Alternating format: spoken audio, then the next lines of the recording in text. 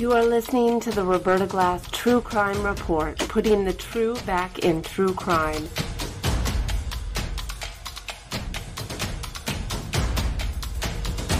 From New York City, Roberta Glass is now on the record.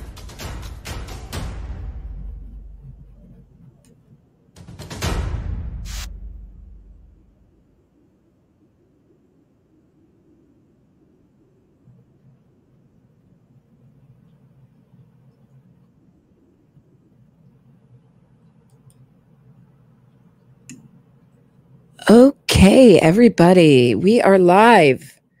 So, Convicting a Murderer came out on the Daily Wire with Candace Owens as the narrator.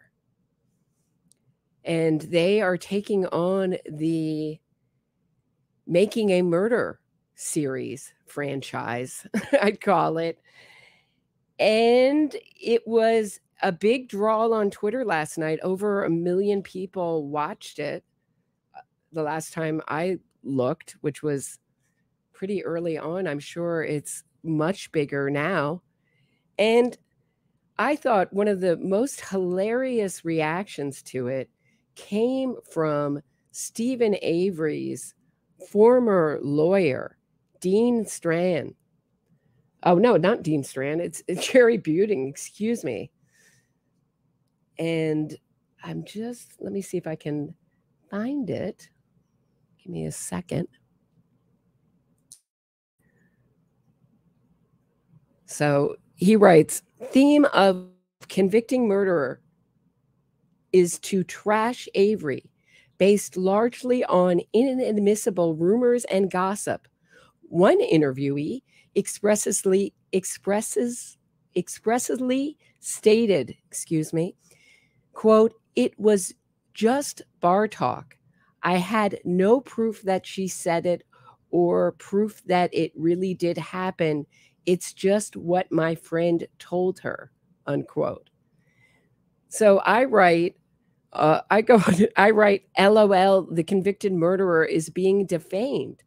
And that's really what he's arguing there, is that it is making the convicted killer and rapist, I guess that would be the YouTube friendly way of saying it, right?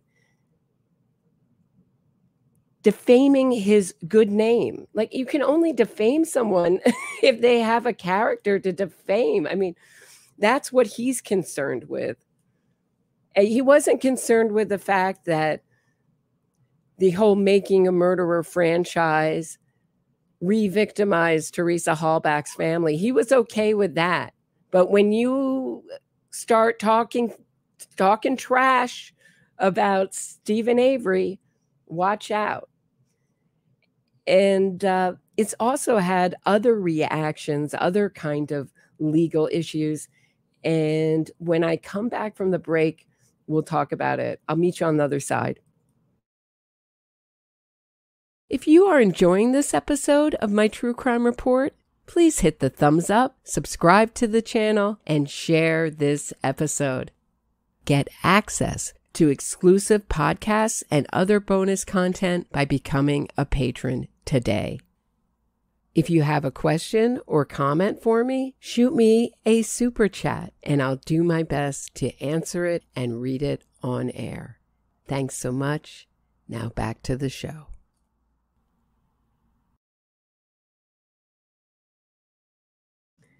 So, one of my criticisms of Convicting a Murderer was that it focused so much on the people who are Steven Avery supporters, and not so much the lawyers and the movement that does this fraud.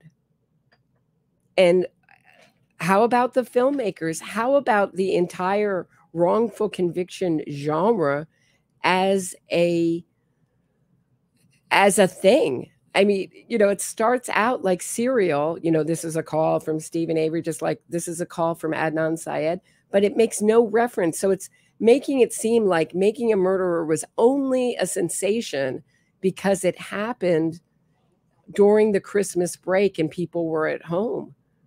But it comes after a long line of these kind of documentaries. And Sean Reich, who directed A Murder in the Park, knows all about innocence fraud. And it's like he's totally forgotten everything he knows and is going to this with a rosy picture of the wrongful conviction movement and these quashed convictions. And I saw a tweet that I really thought summed it up by Alyssa Fleck. She says, "We're living in a crazy time when convicted murderers can be sprung from prison because of PR campaigns masquerading as objective journalism and then become world famous superstars who literally profit off their crimes. If you're a defense attorney with an obviously guilty client, the smartest thing you can do is call Netflix." I mean, if that's not the truth, I don't know what is. And I don't know how Alyssa Fleck gets it. And Sean Reich and Candace Owens haven't seen sort of a pattern here with these kind of documentaries or series, maybe a better way to put it. So the other legal issue, and I mentioned this yesterday, but which is with the using of these supporters, one of them, Casey, she has a channel. She's also a West Memphis 3 supporter. A long time ago, years ago, I did a live on her some of her West Memphis 3 content. And luckily, she didn't have a problem with me then. Excuse me, I had a cough. She writes, "Wow, Sean Reich, you put people in your TV show without permission. One would think that when you promote a TV show, specifically, quote, hashtag convicting a murderer as content that promotes truth, you would at least first consult with the people you're using to grift." Which is funny because, again, she has no problem with Moira Demos or Laura Riccardi making money off Making a Murderer, or all the other people who did, all the lawyers who went on tour, Dean Strang and Jerry Buting went on tour, their big speaking fees that they got, that becoming a celebrity, no problem. But she's really mad that they used her content without permission. And Sean writes back, "Oh, you're so important. If you're a paralegal, talk to some of your attorneys." So he's saying, sue me. And what he's saying by "you're so important," and I really didn't touch on this yesterday, is like, you don't have the money to come bring down the Daily Wire. You don't have the money to sue me. And that seems to be, excuse me, that seems to be the issue with, or maybe one way of looking at why Convicting a Murderer really doesn't go after any of these lawyers that perpetuated what I'd call this innocence fraud of Stephen Avery and Brendan Dassey. Lorna Ryder, not yet, at least not in the first 3 episodes. If it happens in the last 8, I will apologize. But doesn't seem to be going after them because, of course, they have the money and the means to sue.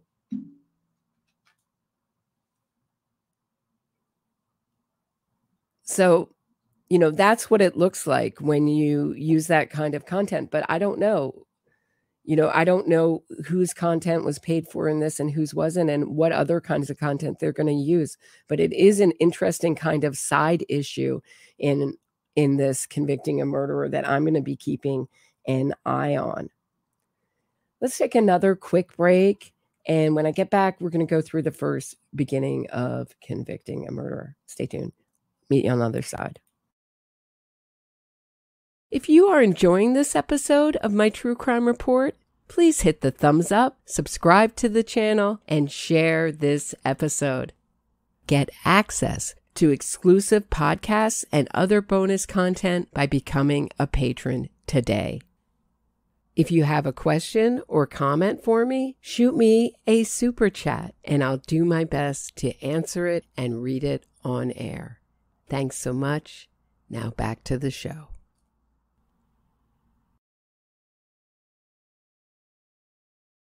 So, I've been looking at this wrongful conviction movement for the past 5 years, and every celebrated case that I can get my hands on, I've been digging into the transcripts and case files when they're available, anything I can get my hands on to get to the bottom of these cases. And I haven't found one case of innocence.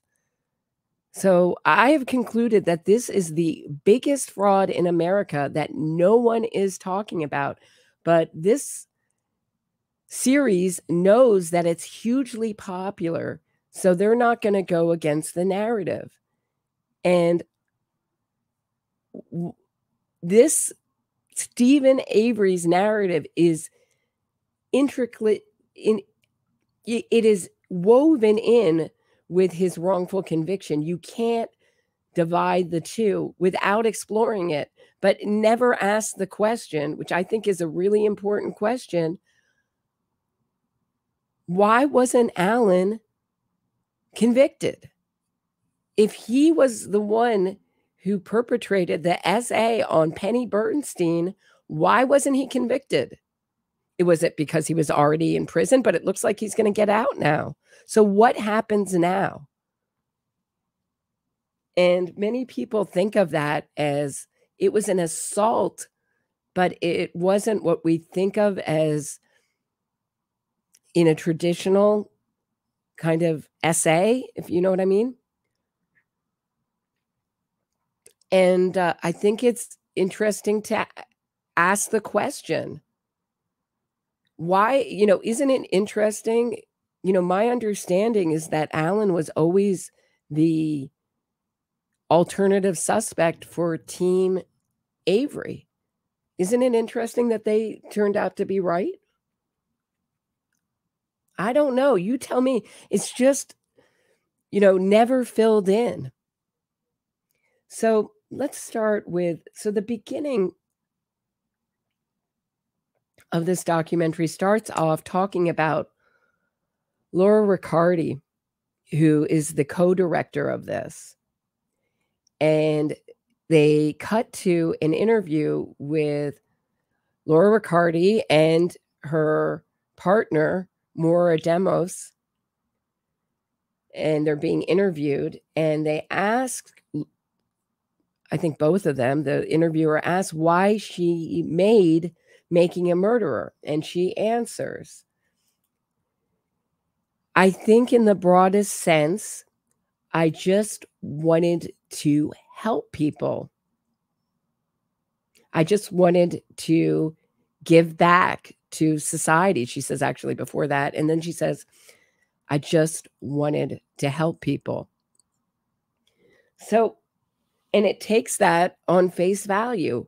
What if she had seen this whole host of innocence fraud, what I'd call, innocence fraud, being perpetrated throughout the country and thought, I'm really tired of becoming a lawyer, right? Because as Dean Strang introduced it, and maybe with a little bit of projection on his part, a lawyer who was not particularly happy. That's how he described Laura Riccardi, not particularly happy with being a lawyer. But it sure makes her look good and sure is a good virtue signal, no? To say that I wanted to help people. I wanted to do good, right? And I think it sounds a lot better.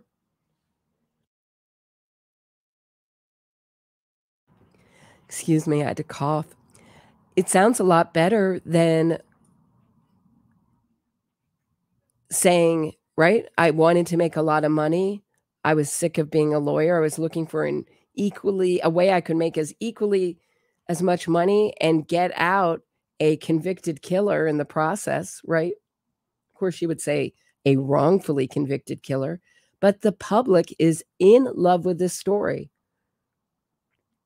And to say anything against it and to ask any questions about these wrongful convictions including Avery's supposed wrongful conviction, is to be instantly unpopular.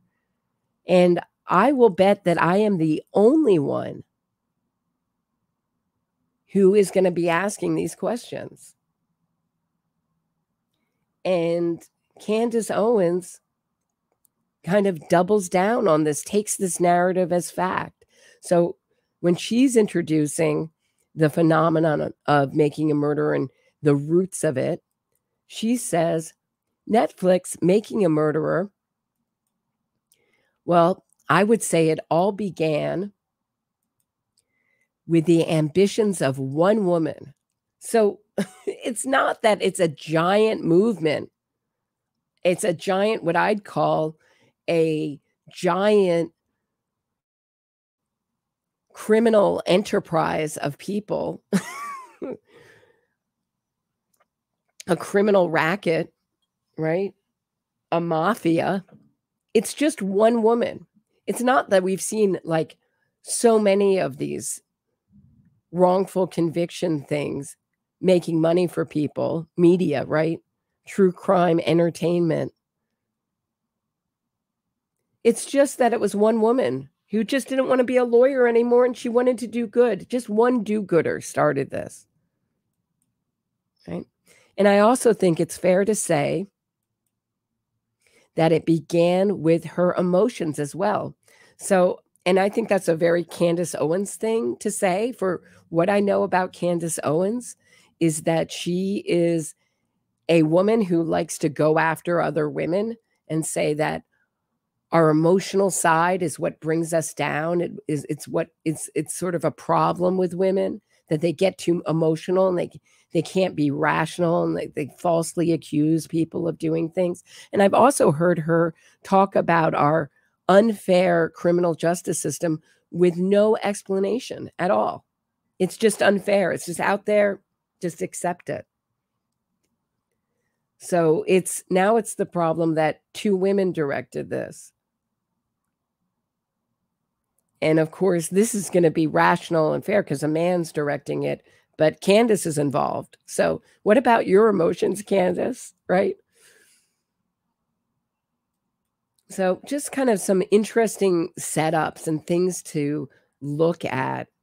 And while you're watching it, and I don't know how many people have seen it. The first 2 episodes are out. I was thinking about having a kind of watch party if people are interested. If not everyone's seen it yet.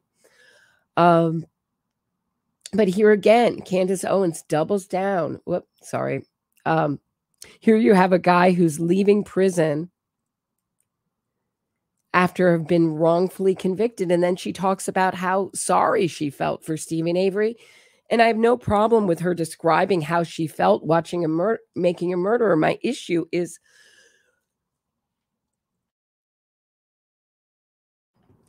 with Candace Owens calling Steven Avery, calling it a wrongful conviction without ever exploring it, because this is the issue, right?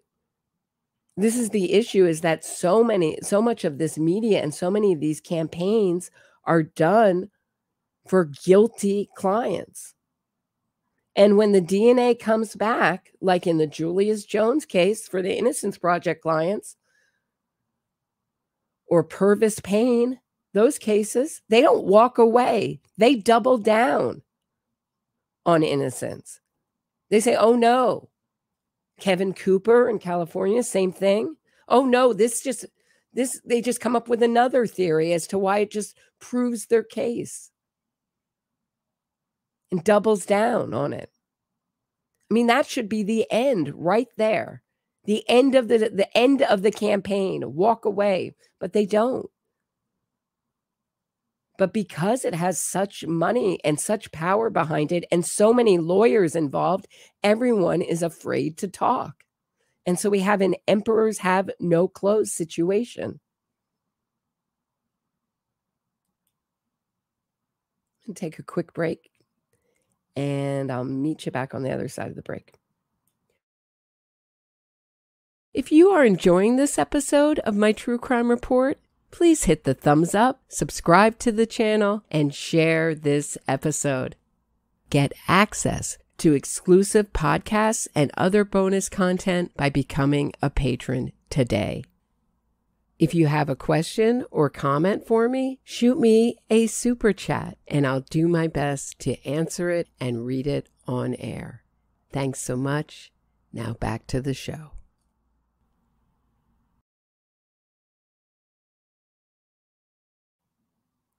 But I mean, you know, we have people like Jim Clemente saying, oh, I never had any idea that Steven Avery might be guilty until Convicting a Murderer, something like that. Like, wow, Convicting a Murderer really showed me the way. When if you look up Steven Avery guilt, there's an ABC piece on it. There's multiple pieces, and they're not long to read. Top 5 reasons, you know, top 10 things left out in Making a Murderer, top 5 things that prove Steven Avery's guilt. The truth is out there, and it's been out there. And one of my real issues is that this makes it look like, oh, if only we had known, if only the truth had come out sooner. And the big problem is that so many people were convinced by this, and they show, you know, endless interviews with fans of Making a Murderer, like this guy, Dave, who was a supporter, I guess, before, looks like he's going to turn into a non-supporter. This guy, John, puzzled by it all, like all these online characters, who's also an attorney. Like, you got to wonder what kind of law this guy practiced, right? I assume he's puzzled by why this is a phenomenon, since Steven Avery is so obviously guilty, but I don't know. But it makes it look like Joe Blow's opinion in Timbuktu is really the issue, not these lawyers who clean up, who make money from this kind of content and go from case to case to case. Right now, Jerry Buting is representing a really guilty guy in Wisconsin who killed his wife. So what are, you know, it's like they go from one guilty client to the next, but I guess but Lorna Ryder also been involved in Adnan Syed, Brendan Dassey's lawyer. I mean, they seem to go from one campaign to the next. And if you sign on to one, you have to sign on to all of them. So let's just take a quick look at the Murder in the Park trailer and then a little piece of Convicting a Murderer. So this is a Murder in the Park for those of you who haven't seen it. This is the trailer. So this will give you a little bit of the idea of the background of Sean Reich. This is the only piece of mainstream media that I know of in film about innocence fraud. And of course, there's Martin Pribe's book, Crooked City, which I highly, highly recommend. But this documentary, I mean, he goes from this to Convicting a Murderer, and it seems like it's going to be a great fit, right? So let me show you.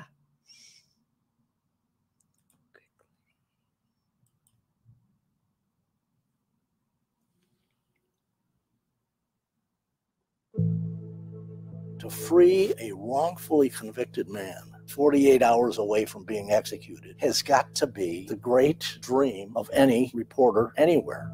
There was one problem, though. It was one big lie. A bunch of kids who had taken a course on journalism dug up the information that was there available to the police. We went and we reenacted the crime, and we found out that the eyewitness couldn't have seen it at all. They were heroes. The case was a pivotal moment in the abolition of the death penalty in Illinois. I'm commuting the sentence of all death row inmates. I said, there's something going on, but what's going on is not what you see on TV. The journalism professor intentionally leaves out the most important fact of all. They seized on the name of a guy with no evidence and concluded he was the real killer. He tells me that a man is getting ready to die for something I did. She told us that she had been there when her husband committed the crime. I heard 2 gunshots.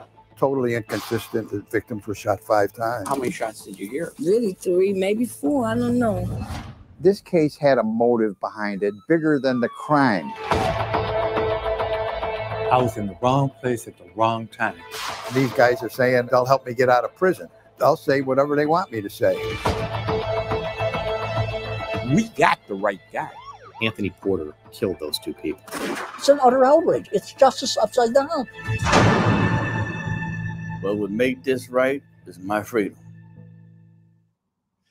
And he got it. So that's All Story Simon, the man, the Medial Innocence Project Clinic. They're people, in my opinion, and I think in the opinion of this film, and in the opinion of many who looked at this story, framed an innocent All Story Simon in order to release a guilty Anthony Porter. And isn't it funny when they say this had a bigger motive, right? This had a bigger motive than this story. Well, there's a bigger motive behind Making a Murderer than just freeing Steven Avery, because it's to preserve, I believe, in my opinion, it's to preserve this movement and the good name of the movement, because it certainly doesn't look good when Avery is splashed over the New York Times, right? Saying he's out, right? He was formally, say, welcomed home, DNA evidence used to clear local. So this is, right? So it goes from this, like the celebratory, and they always have the cameras there when they get released. That's an essential part of the PR. Now he's a suspect, right? Who was cleared from his first wrongful conviction. So that was a big egg on the face of the wrongful conviction movement. And to whoever left the comment about the different people who have had their convictions overturned by the Innocence Project only to reoffend again. And there have been a few of those that I've talked about, mainly on Twitter. And they are absolutely right that I should do a show on all the people who have been released by the Innocence Project only to go on and reoffend. And boy, do those stories go away quickly. And to continue this narrative, not only that, not only to preserve the wrongful conviction movement, not only does Making a Murderer aim to preserve the good name, right, of the wrongful conviction movement, but it also aims to further this narrative that our police force is so corrupt, our justice system so unfair, and these people will not be happy until the entire justice system crumbles and it's a kangaroo court like what we have here. And this is about, I always say to myself, like, this is as good as it gets. Like, it's only going to get worse as long as this movement has power. And so he went from that to, let's look at just a little teaser from Convicting a Murderer.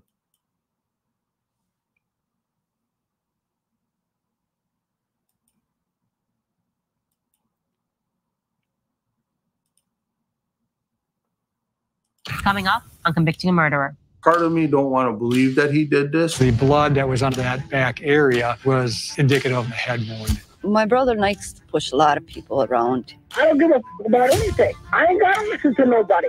How were these filmmakers able to convince so many people that a man like Steven Avery is innocent? How many times did he stab her? Once. And show me where. Right here. They gave him power. They're trying to get everything on me that they can. It's not good for an Avery to have power. I told you all along, keep your mouth shut. That can hurt Stephen. I'm not going to lie for him no more. I can't do it. Watch Convicting a Murderer, a new 10-part series on Daily Wire Plus. Coming up on... Okay, so to that, like, how did they convince so many people? Not why are we in the throes of a massive wave of innocence fraud? Why is every single piece of true crime media about a wrongfully convicted person? And why do they get more absurd as time goes on? Where we're having, I mean, in both these cases, we have a co-defendant who gave it all up, said everything. And in both these cases, in Serial and Making a Murderer, I'm talking about, we have a situation where you have to have a conspiracy theory so enormous to make it true that it boggles the mind. No? So that's what I think I have for today. Just a quickie. Thank you. Thank you, W. Lawson. Oh, you have a question. Do you think Stephen Avery acted alone? Have you ever looked into the stuff with Bobby Dassey? Opinions? Yeah, I think Stephen Avery, no, I don't think he acted alone. I think he had Brendan Dassey's help. And thank you for that question, and thank you for the super chat. Everyone's assuming that Brendan Dassey is a well-meaning victim. What if he's a quiet psychopath? I mean, I just find it very hard. This is where I'm stuck. Brendan Dassey comes. So no, I have looked at the Bobby. I just don't think, I mean, I don't know all the stuff you're talking about with Bobby Dassey, but I don't think, I mean, send it to me. Yeah, I think my email address said, send me what you have. The stuff I'm aware of is more of the Bobby Dassey did it alone, Zellner stuff. The police waited in the bushes and, Bobby Dassey waited in the bushes. I don't know who waited in the bushes and stole Stephen Avery's blood while he was shaving. That's where I was last when I last visited this. But and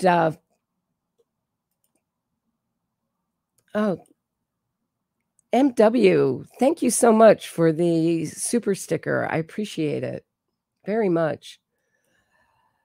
So yeah, no, I think that Stephen Avery is a run-of-the-mill psychopath. Sorry. And I think I agree with the judge. I think he's a very dangerous person. I think he's very dangerous to women. And I don't think, and I'm very grateful that he's still in prison. And it really looked like he might have some movement on this case in the beginning when it was such a whirlwind, and the press helped. How about the press too? How about their part in this? Because they were cheering it on. And they show a clip of Trevor Noah saying like, oh yeah, making it a racial thing. Like Black people understand being framed because it's obvious we're framed all the time. I won't give any examples. I'll just throw it out there. Like everybody knows. I don't need to prove my point. It just is, right? That's a luxury it seems like that side has. So yeah, I don't understand why we're pretending that this phenomenon happened as a one-off when it's so obviously part of a larger, bigger phenomenon. And it's not the fact that, yes, it's part of it that Joe Blow Schmo in Alaska believes that Stephen Avery is innocent and gets riled up about it from a Netflix doc. That is part of the problem if they go on and advocate, but it's really the people who are making this movement run, the lawyers at these wrongful conviction charities, right? That's part of it. The lawyers that represent these clients, and the media that participates along and never tells the other side of the story, continues with the Stephen Avery is innocent narrative, the Amanda Knox is innocent narrative, the Adnan Syed is an innocent narrative, the Julius Jones is innocent narrative, the West Memphis 3 is innocent narrative, the Chris Cooper is innocent narrative, the Luke Mitchell is innocent narrative. How many more of these can we have? All with a documentary or a podcast. So that's what I have for today. I hope you guys have a really good rest of the weekend, and I'll see you back here next time. We'll go a little bit deeper, but this is my central issue. And obviously with this documentary is that it's like kind of skirting over some really interesting issues that they could go over and ignoring the elephant in the room, which is clearly the movement that created this documentary, which I'd call the wrongful conviction movement. All right. Have a great one, everybody. See you back next time.